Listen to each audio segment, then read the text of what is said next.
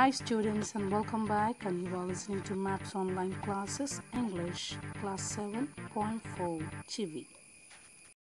The meaning of the word chivvy is to nag, to continuously urge someone to do something, often in an annoying way.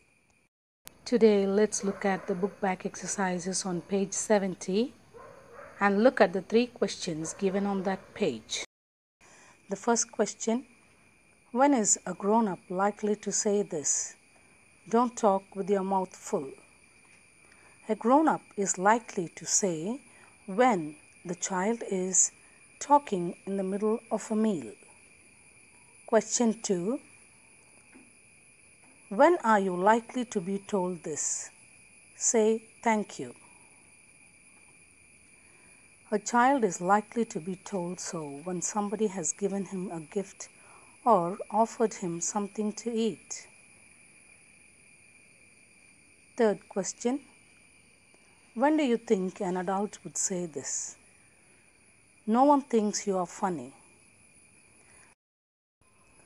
An adult would say so when the child has done some mischief and is finding it funny and hence annoying everybody else.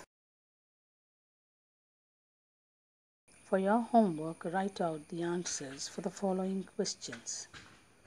Why do you think grown-ups say the kind of things mentioned in the poem?